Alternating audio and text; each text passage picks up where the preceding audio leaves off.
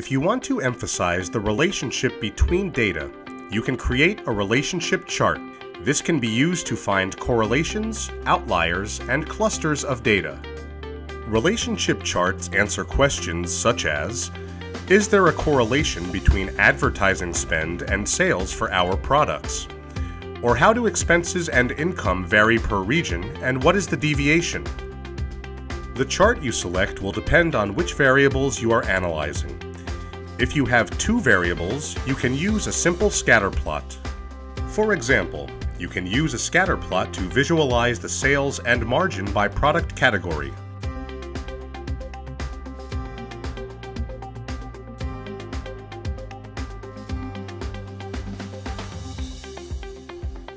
If you have three variables, you can still use a scatter plot, but you can modify the bubble size to highlight the differences between the data.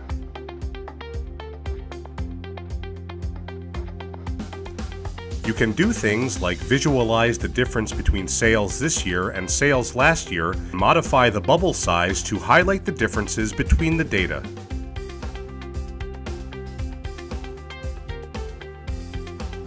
Alternatively, you can use color to highlight the differences.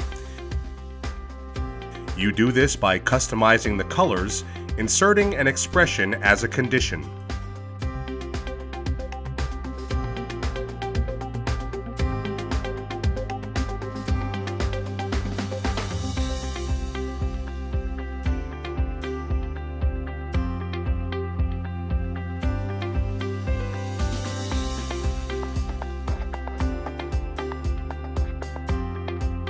And that concludes this video. Here is an overview of the relationship scheme. And here is an overview of all possibilities for when you are choosing the right chart to visualize your data.